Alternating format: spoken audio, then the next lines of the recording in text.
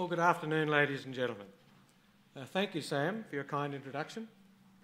I'd like to express my thanks and appreciation to Professor James Howcroft and his team for the invitation to speak to you today about Australia's approach to managing the foreign fighter threat. I guess it was an old soldier's instincts that prompted me to open Frank Lewis's most recent email that included the final schedule, as lo and behold, my slot had been moved from the last session on the last day to the first session on the first day.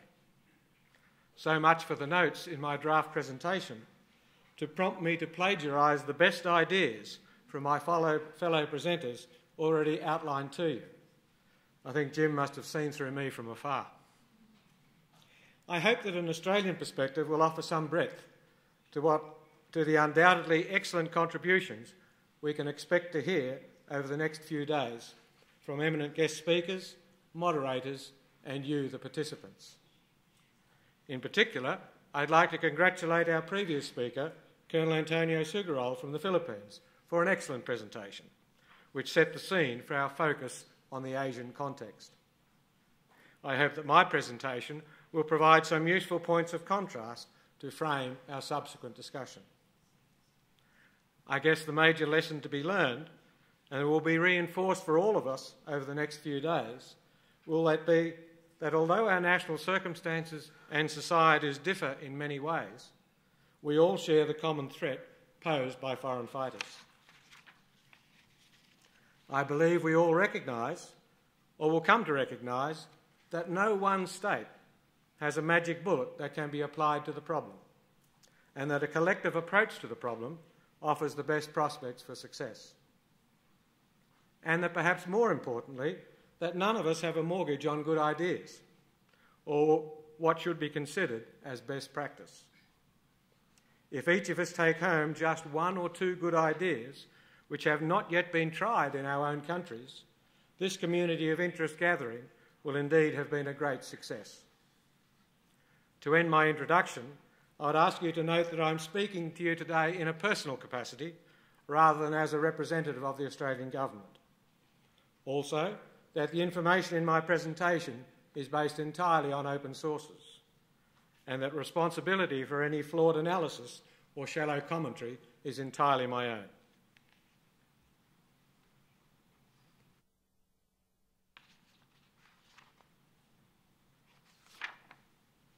My scope is outlined on this slide. I think I missed one.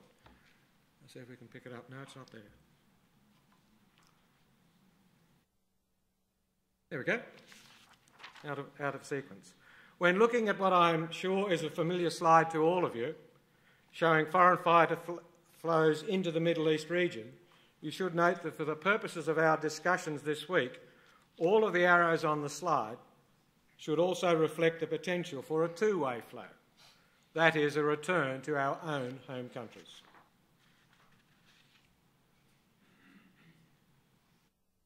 Turning first to the nature of the foreign threat facing Australia, I'd ask you to take note of the following points. In September 2014, for the first time, Australia's national public alert level was raised to high, reflecting the judgment of security agencies that a terrorist attack was considered likely. This heightened threat level is unchanged and is likely to endure.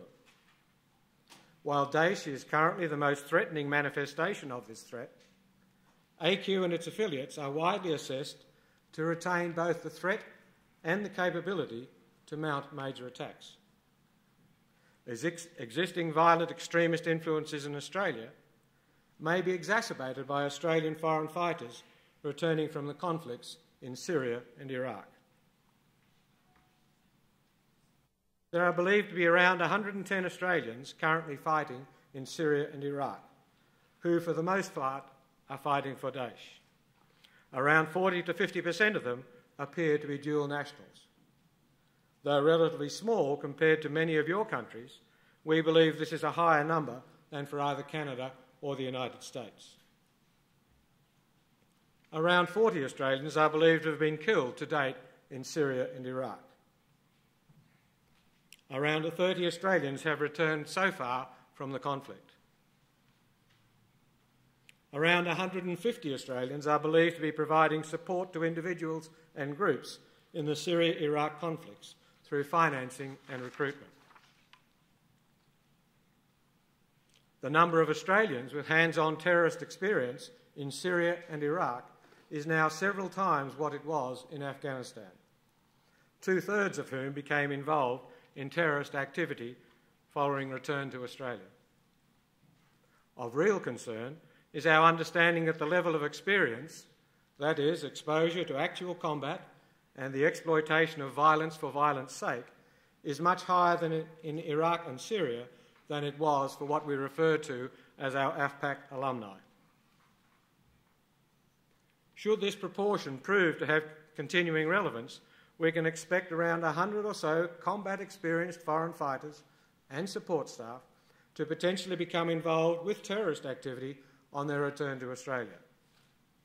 Add in the unknown number of self-radicalised Australians with an urge to directly participate or support terrorist operations, and the numbers grow substantially.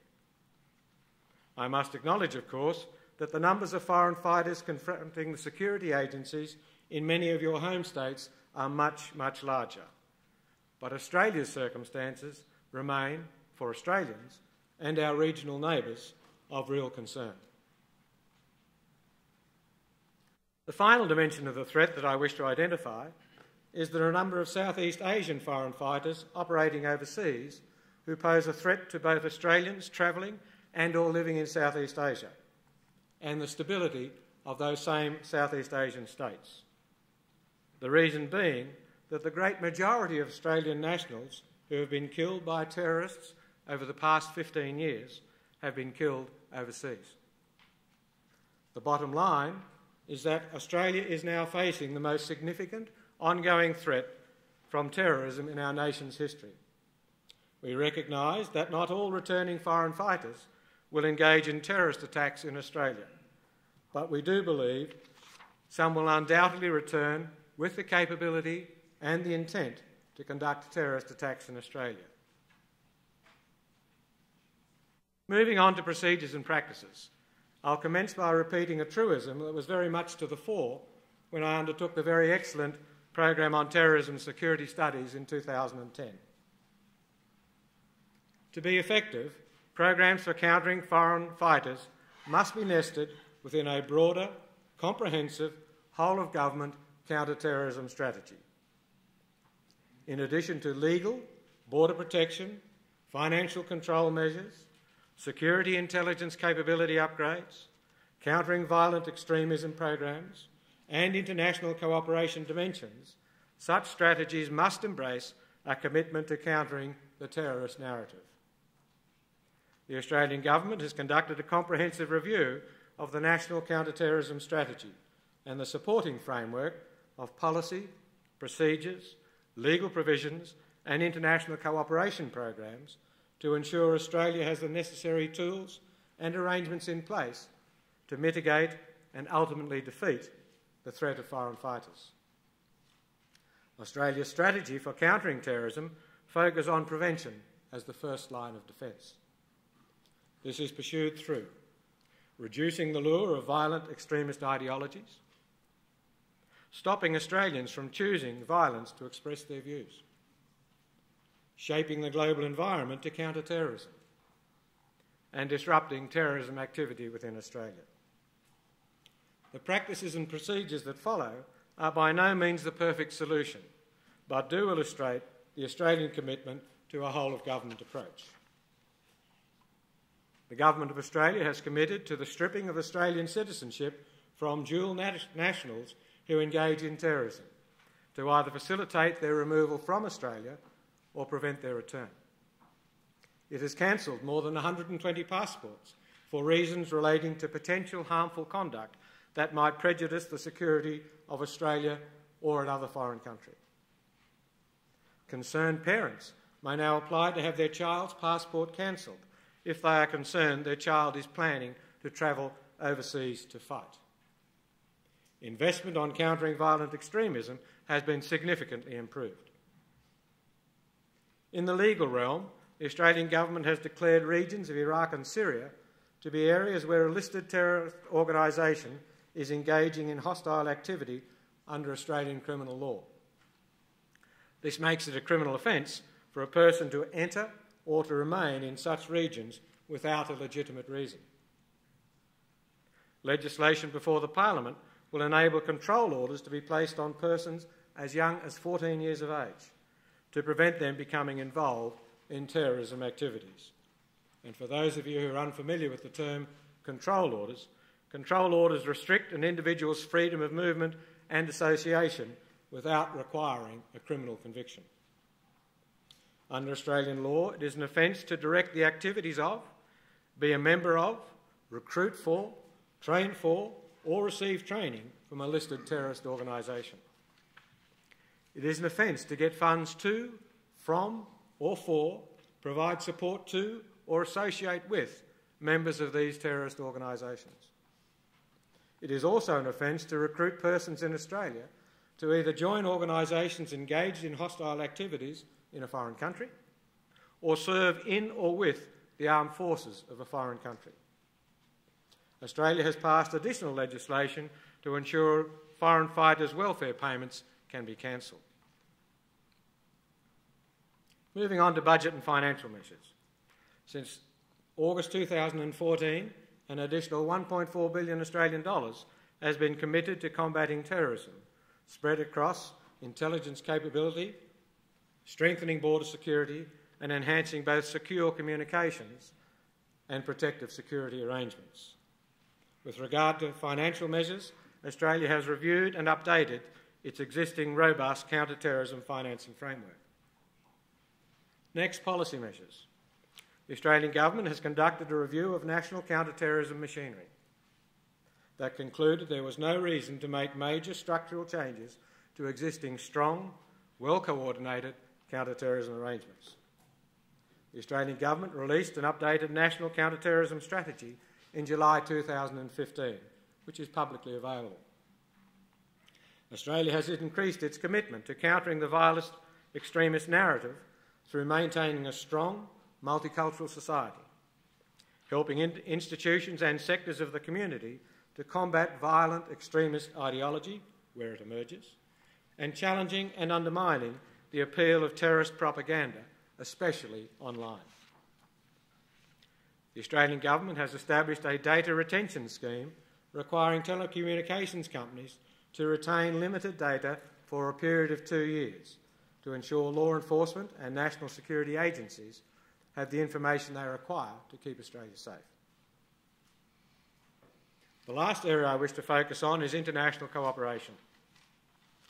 Australia is committed to both a regional and a global approach to meet the foreign fighter threat.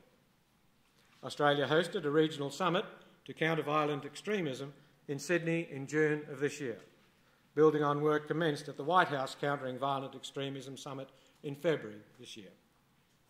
Australia has listed individuals for targeted financial sanctions under UNSCR 1373.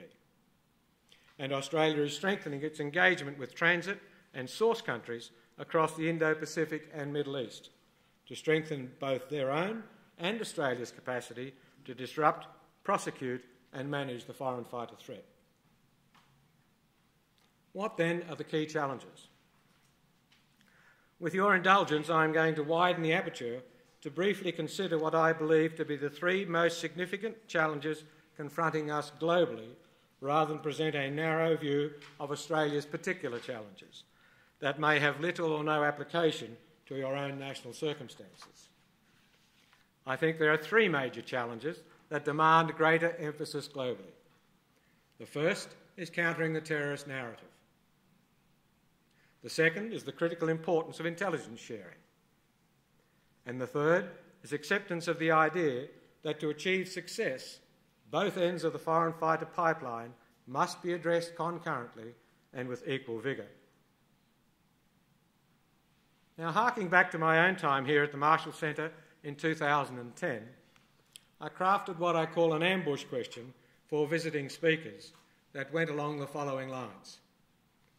If we were to write a report card on global counter-terrorism efforts in 2010, it may well have reflected straight Bs for enhanced border security measures, enhanced international cooperation, including intelligence cooperation, enhanced counter-threat financing measures, much improved whole-of-government crisis management frameworks, and highly effective direct action anti-terrorism campaigns. But a very clear fail for effectively countering the terrorist narrative. I contend it was then and continues to be our Achilles heel. I asked why this was so, and why such a pitifully small proportion of our national counter-terrorism budgets had been directed to that particular line of operations.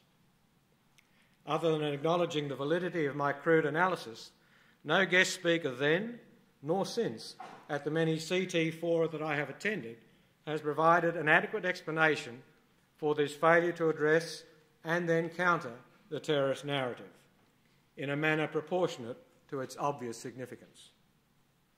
5 years later, and many billions, some say possibly $1 trillion, expended on largely unsuccessful anti-terrorism campaigns, I suggest it is time for a significant rebalance.